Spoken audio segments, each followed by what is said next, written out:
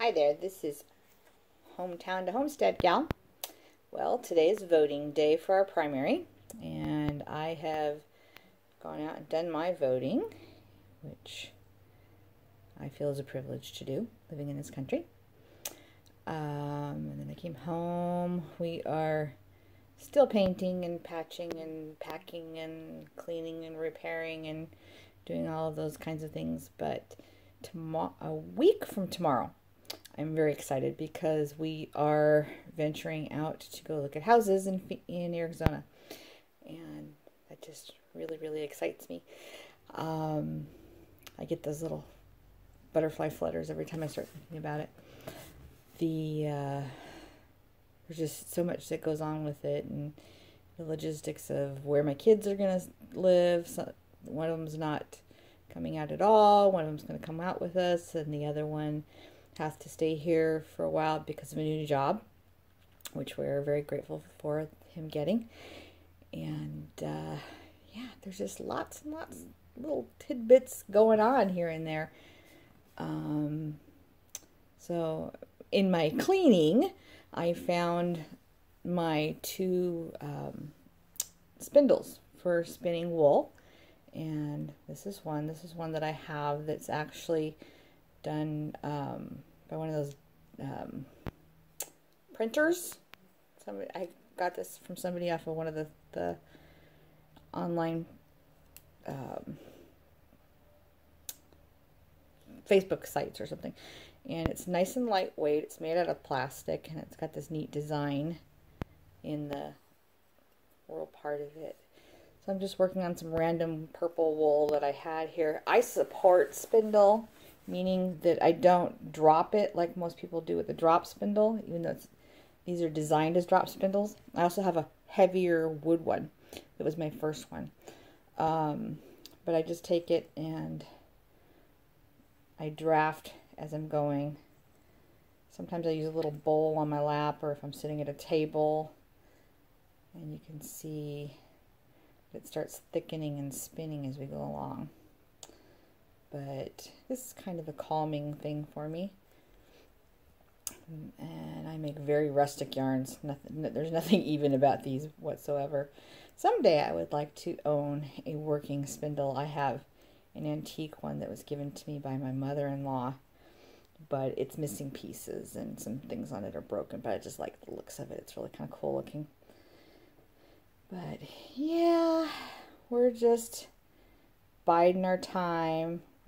I got a hold of the realtor to let him know some properties that we wanted to take a look at, and we started out with a list of like 28 properties, got it down to a list of 15, and then he came back with to us that only 9 of them were still available, and they stretch out quite a big distance from one end of the Phoenix Valley to the other, but we are staying to the north end of Phoenix. We're trying to stay north of the 10, if anybody knows that area.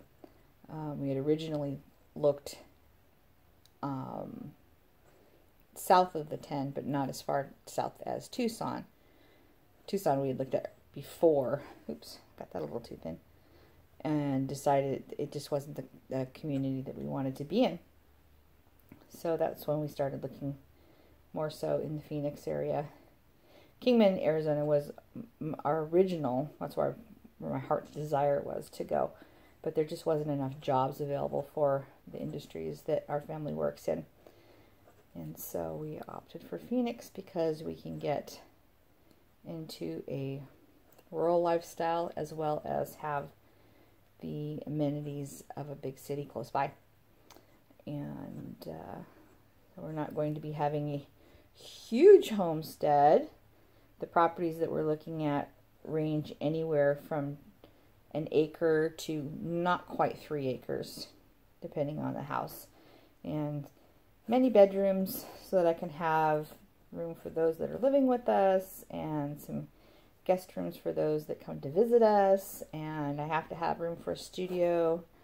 And Mr. Gardner wants room. He wants some sort of a workshop-y garage kind of thing. whether that be something we build later or something that the house actually comes with. We are very interested in solar panels, and it's funny that out in Arizona, solar panels are not as big of a deal as you'd think they would be, being as sunny as it is out there. But and we're interested in owning the solar panels, not leasing them, because we've learned from many people that the leasing isn't such the hot ticket. But yeah, and being on a well would be a plus, but it's not a necessity. We're not afraid of water out there like we are here in California. They can only build in Arizona houses that they would have enough water to guarantee for the next 100 years. They have that written into their laws. So we're not playing the stupid games that California is with their water. I'm really looking forward to that. And we will have some easy maintenance landscape because we do like the cactus and desert foliage, but I do also want to have a vegetable garden and some fruit and nut trees and berry brambles and that sort of thing to go along on our little homestead. But there's lots to be excited about, not tons of things happening around here. I'm liking being reacquainted with my spindle, and 1 week to go, and I'm very excited to head out and look towards the next step of our big adventure. For a lot of people, moving from California to Arizona doesn't seem like a big step, but I'm a hometown girl. I've lived in this community my entire life, so this is a big step for me. It's not the same as somebody moving completely across the country or moving from one extreme climate to another, but for me it's a big step. And I look forward to the different way of life, and look forward to maybe having a little less stress in our lives and letting that add to their quality of life. Quality of life is such an important issue, and so many people will strive for greater things, not realizing that they're jeopardizing their quality of life. And I don't think that that's what God has planned for me. He has better things planned for me, a better quality of life. And so, yeah, much excitement going on in my little heart. And I look forward to doing some more videos with you all. I'm going to be videotaping while we are looking for our home, and as we are touring homes, if we see red flags, I can point them out so that other people that might be interested in doing something similar would know what to look for. And looking for some great little bits and pieces to the house, and so I'll be editing some tour videos together when we are out there looking. But it's a good way to share with family too. It just makes it simple. But anyway, I hope you all have a fabulous week this week.